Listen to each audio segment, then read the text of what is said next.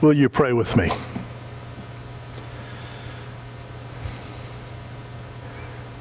Let the words of my mouth and the meditations of our hearts be acceptable in thy sight, O Lord, our strength and our Redeemer. Amen. You may be seated.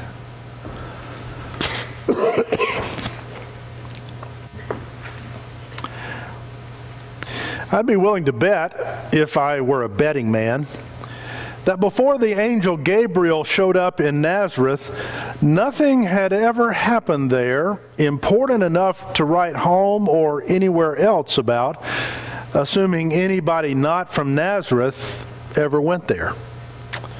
To call it a city in Galilee, as Luke does, is the kind of embellishing a chamber of commerce would try to help bring in a little business. But to tell the truth, Nazareth would have needed to double its population and then some to have pushed themselves up to 1,000 inhabitants when the Virgin Mary was among the maidens in the village. There was nothing special about Nazareth until the angel came to town.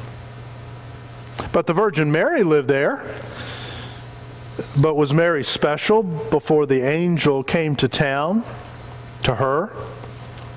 Was she the toast or even the talk of the town before Gabriel came down for a visit? Not likely. Think this through with me. It's all but certain that all the unmarried girls in Nazareth, of whom there wouldn't have been many, were virgins. It's also certain that almost all the unmarried Jewish girls in all the villages in Galilee were virgins.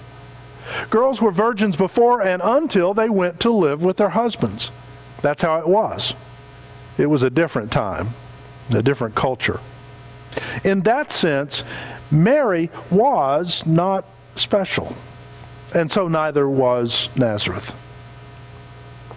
But the angel is sent by God to her. Of all the virgins in all the villages in Galilee or all the world, doesn't that make her special? Well, yes. But in a particular way we'll get into in a minute. When the angel interrupts whatever Mary is doing, he greets her in an unusual way. He doesn't call her by name. That will come later. He calls her favored one and tells her simply, "The Lord is with you." But notice that Mary doesn't say, "It's about time," or "What kept you?" or "I've been expecting you." You see, Mary doesn't consider herself special.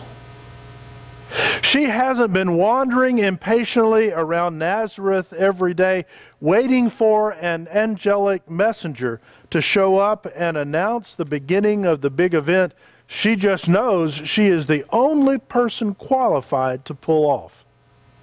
No, this is all news to her.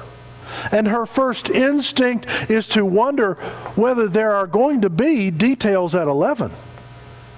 Here is a fine, faithful young girl having the most amazing spiritual experience in her life, and she is terrified. Her mind is reeling in a frantic effort to make sense of it all. You want more out of your relationship with God? Be careful what you ask for.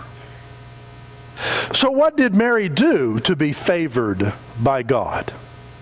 What is it about her that would cause her Lord to choose to be with her, for her? Perhaps nothing. Suppose that Mary had done nothing that countless others had not done.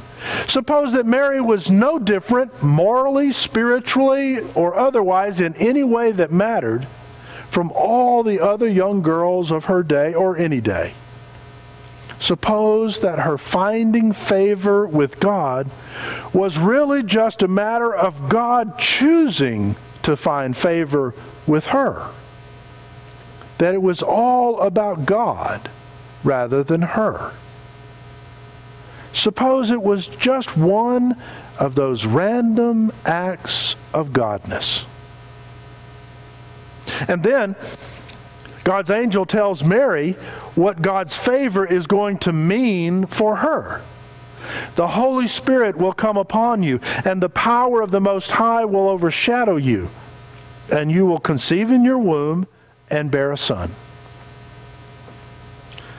There will be no man involved in what always requires a man, and it will start immediately, so there will be no time for it to look like a man, in this case, the new husband. There will be no time for it to look like this man has been involved in the proper and acceptable way, or even in an improper and unacceptable way. And the angel is apparently not going to let anybody else in Nazareth in on what's going on. And that's how God shows his favor to this favored one. In a sense, God's favor is not so good for the one favored. But look again. If she accepts the favor, Mary will give birth to a boy that she will call Jesus, and others will call the Son of the Most High, the Holy Son of God.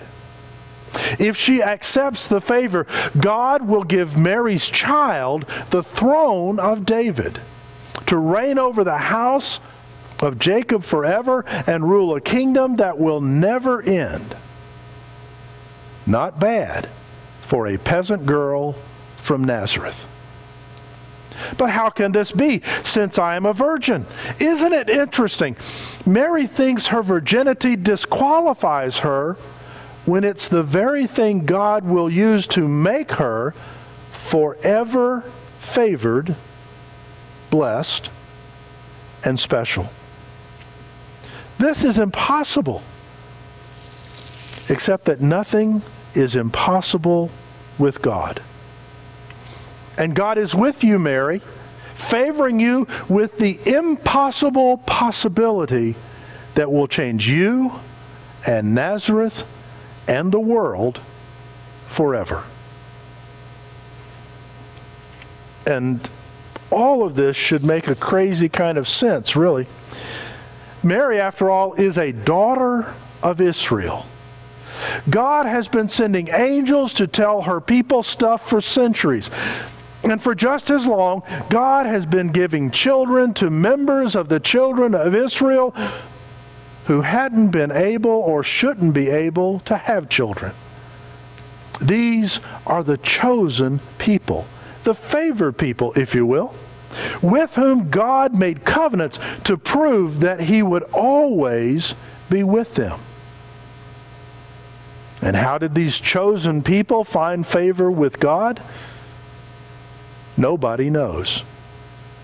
From the time they realized they were chosen, they also realized that there was nothing about them that made them worthy of being chosen.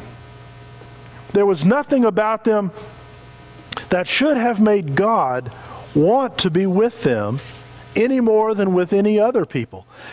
And if you take all their sin and rebelliousness toward God into account, God probably should have wanted to be with them less than with other people. But they were chosen. They were favored.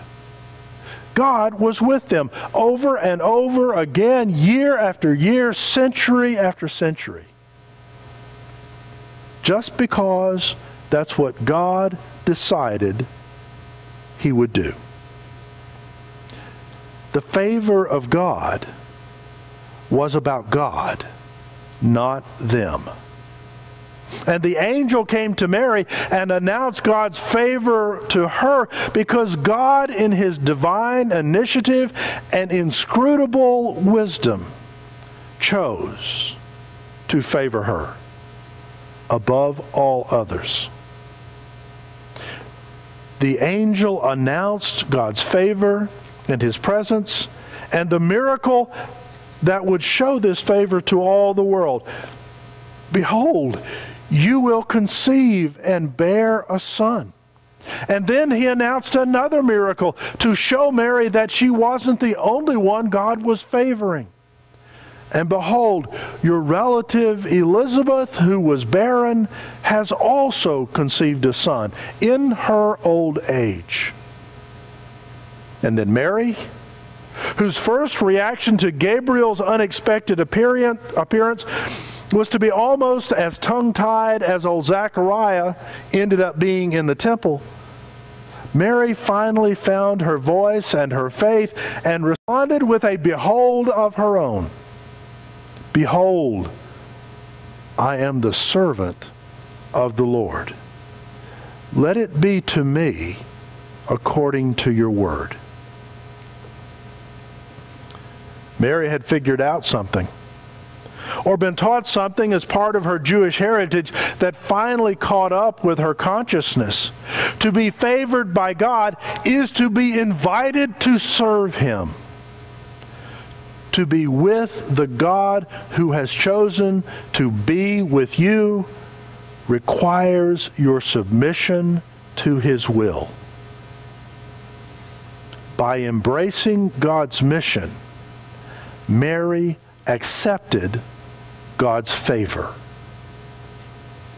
But remember, Gabriel announced God's favor before Mary confirmed her calling. Mary did not earn God's favor. She merely received it as a gift of grace. Mary found favor with God, but she isn't the only one. God has been sending angels, divine messengers, both supernatural and completely human, to announce God's favor to all kinds of people all over the world. The message is always the same. Greetings, favored one. The Lord is with you. And though there haven't been any more virgin births recorded, the promise of God is very much the same to everyone since that first announcement. The Holy Spirit will come upon you, and the power of the Most High will overshadow you, and you will conceive in your soul and bear in your life Jesus, the Holy Son of God. The coming of Christ, even more than the coming of an angel, is the assurance of God's favor to Mary and to you. It is the greatest demonstration of all that God is with you. Why should I be favored by God? Well, you shouldn't, but you are. And that's just the way it is, just the way God wanted it to be. But how can this be, since I am a what? Mary was a virgin, and she still conceived and bore the Savior. Elizabeth was too old to have a baby, and yet she did. Peter was too brash, and Paul was too sure of his theology and too effective in his persecution of the church, and everybody was too something that should have disqualified them from God's favor, and yet it did not. How can this be, since I am a scoundrel, a cynic, a coward, a crook, an addict, an invalid, a terrible, terrible sinner? Well, what does the virgin birth tell you? Nothing is impossible with God. Greetings, O favored ones. The Lord is with you. You, all of you, have found favor with God. No, you weren't that special, but you are now, because you are favored by God Himself. You are special enough now to be the servants of the Lord. And if you are special now, just think how special it will be when you let God do the miracles in your life that He has planned for you to do. You will see that nothing is impossible with God. Will you be the servant of the Lord? All in favor, say aye. Or better yet, let it be to me according to God's word.